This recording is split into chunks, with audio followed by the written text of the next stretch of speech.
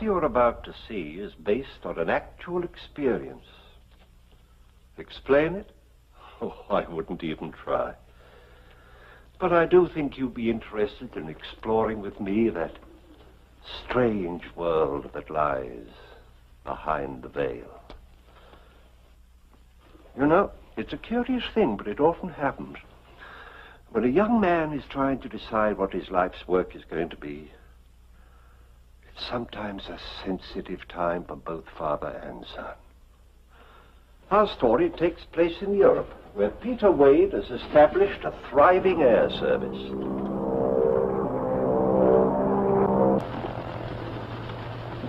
This might not be your first time up, but you're over-controlling.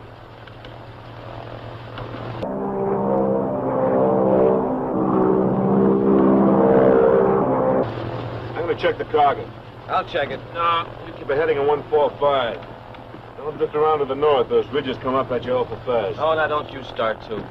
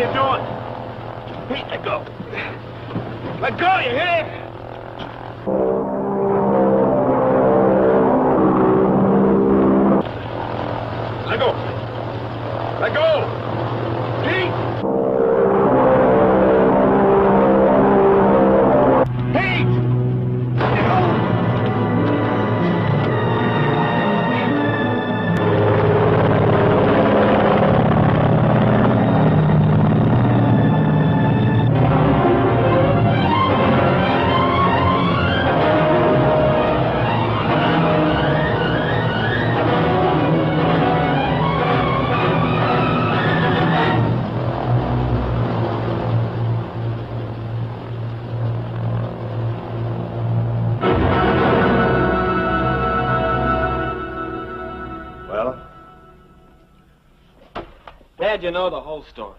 Now, boy, it's no good bottling these things up. You know that. There is nothing to bottle up. I'm trying very hard to understand, very hard indeed. Well, don't try, because you can't understand. You're not the type. You're the guy that doesn't quit until he wins. Oh, no. Not until I win. Until I've earned the right to go on to the next thing. It's just as simple as that. I've got to use my talent, not yours. Just tell me one thing. Why did you deliberately head for a crash? I can't explain that. Even if I could, you wouldn't understand it. Are you sick? Busy? Or just plain scared? Dad, some people are good at one thing and bad at another. I'm a washout as a flyer. And I probably can't run this company. But I can design planes. How do you know? Because I've got the talent, and you know it. And furthermore, I've got the desire. 2 more years of graduate school, I'll have my degree. Now, this is something that I can do.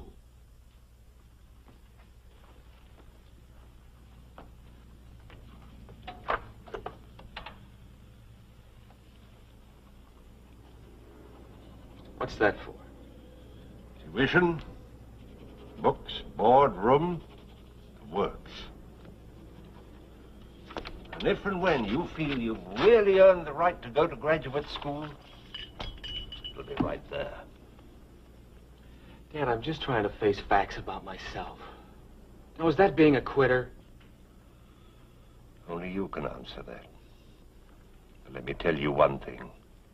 Doubt in any area is malignant. It grows.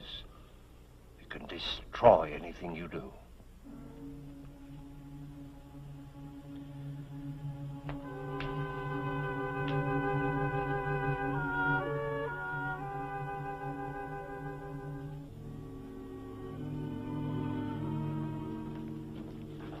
I'll take the first plane to New York now. Pete. Dad, I'm sorry. There's a lot of other things involved. Something I just can't explain.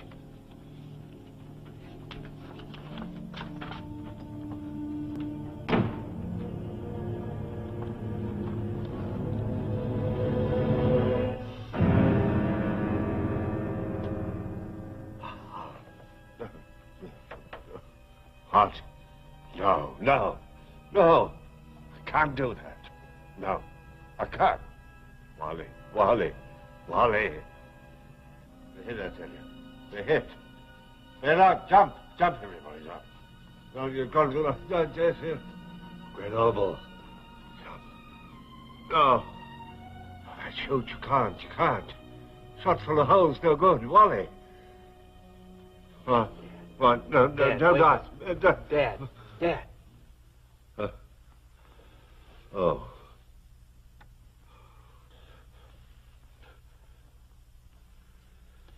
You all right?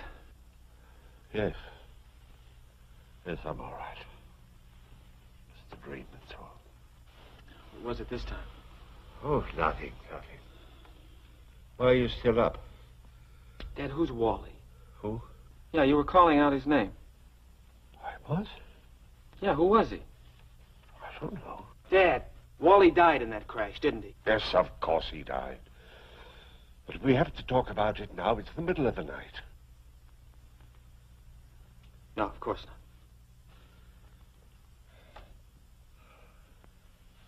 Good night, Dad. Good night, boy.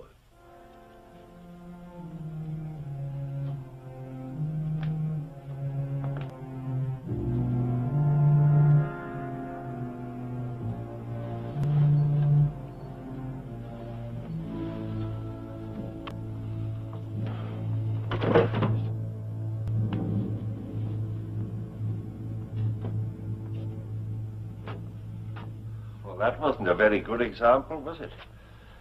Only this afternoon I told you not to bottle things up. Well, now.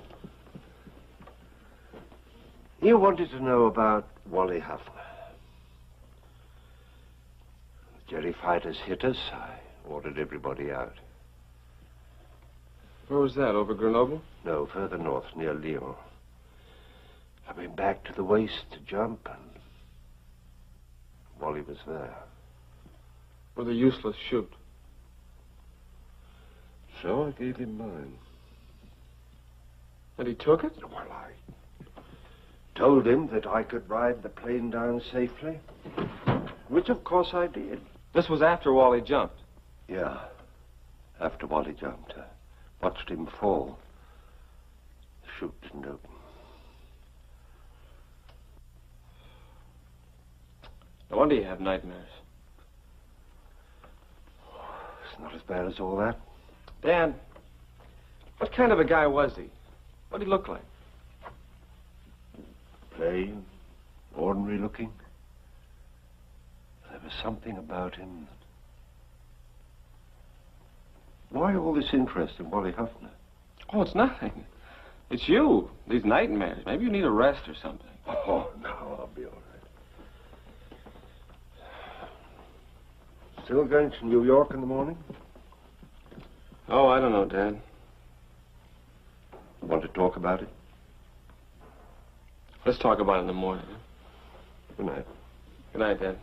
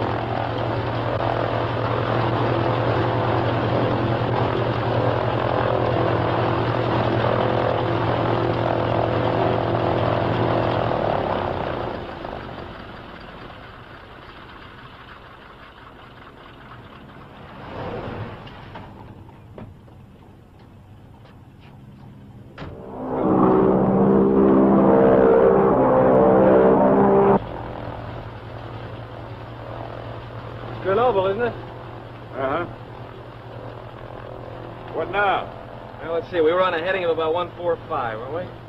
Yeah, something like that. Okay, I'll take over. Please, Bill. All right.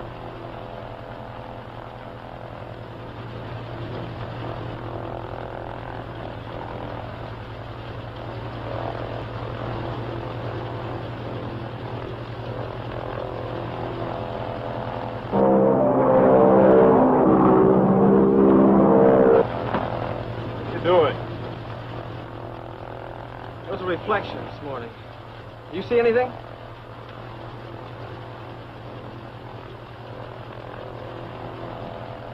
Nothing.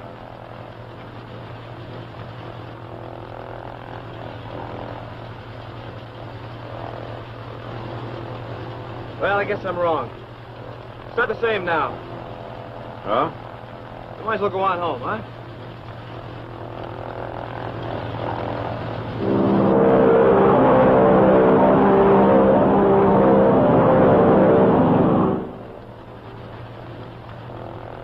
Okay, I'll take it. Why don't you get some coffee, Bill? It's in the back. Go on, I'll be all right.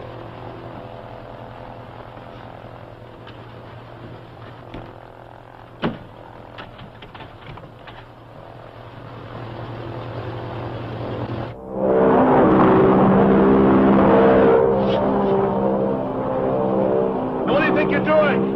Open up, Pete, open up. I'm sorry, Bill. I've got to be in here alone. Open up. Bill, if anything goes wrong, bail out. Pete, you listen to me. You might as well relax. I'm not going to open that door until...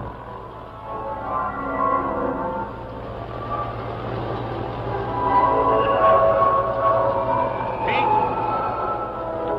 You all right? Answer me. Look at me. Look at me. Look at me. Follow me. 135. 135. 135. 135. 135.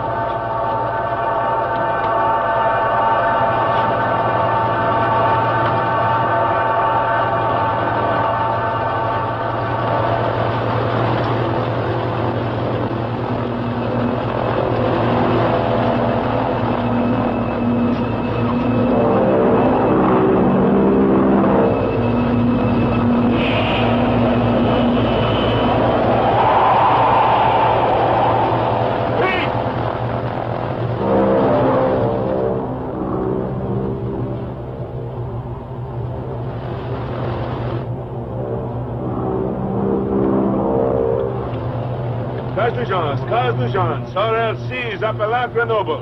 RLC's appelant Grenoble.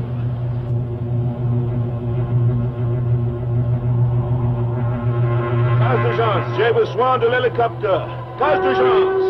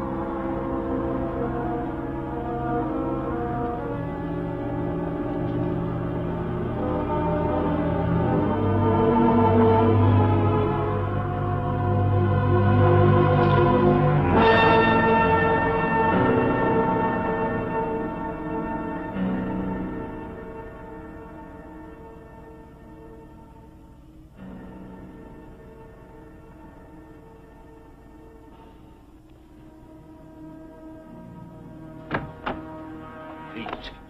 I've been worried to death ever since Bill came back and told me what you did. I know, I'm sorry. Yesterday was bad enough. But this last thing, bailing out over mountains like that. You want to know why? The reason I headed for that mountain? The reason I bailed out? I saw something in the plane. A reflection in the windshield. The reflection of a man's face. What do you mean? This face. That's right, Wally Huffner. And I heard his voice. It was hypnotic. It made me do what I did.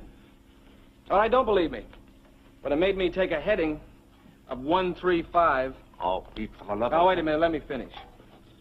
He made me bail out. And I found something. The wreck of a B-17. With one of these on it. And inside I found this. Parachute. A parachute. With a serial number on it. 01636184. Do I have to tell you whose chute this is? No, of course not. It's yours.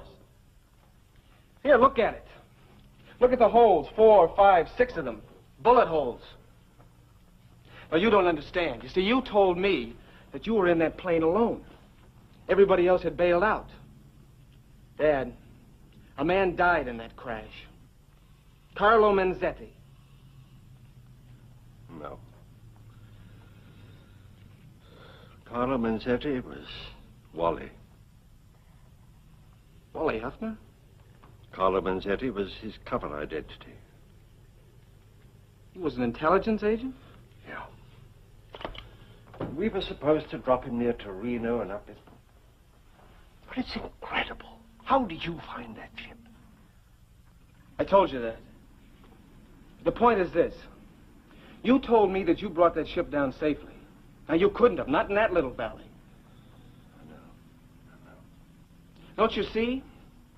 All these things just don't add up to what you told me last night. Last night, I was trying to protect you. Protect me? From further reasons for doubting yourself. My own uncertainties. What have your uncertainties got to do with me? You think that I took Wally's parachute. Saved my own neck at the expense of his life. Well, it's true. You took somebody's parachute. Yes, it was Wally's.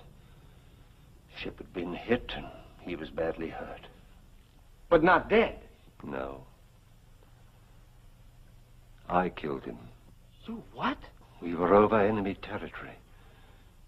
He had orders not to be taken by the Wehrmacht, and in his breast pocket he had a capsule.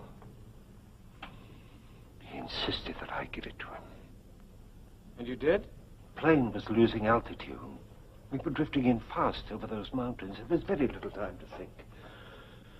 Oh, I had so many doubts and uncertainties. I even filed a false report with the OSS, saying it had been hit by flak. What do you mean, doubts?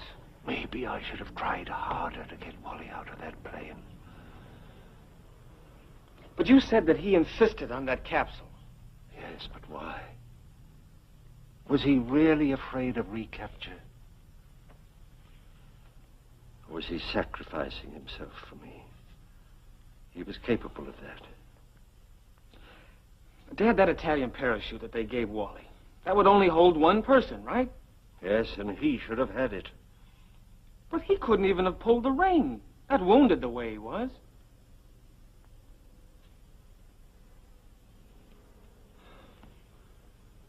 Dad, I think Wally may have helped us both.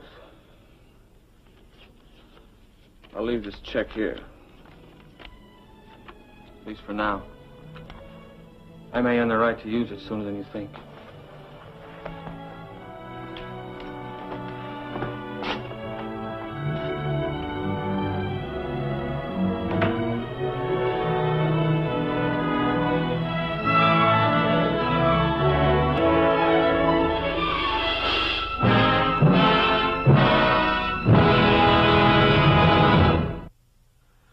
So far as Pete Wade Jr. is concerned, there's no question about the apparition of Wally Huffner. He saw it. It happened. How it happened? No man can tell. I mean, of course, no living man. Won't you join me again for another journey into that unknown world that lies behind the veil?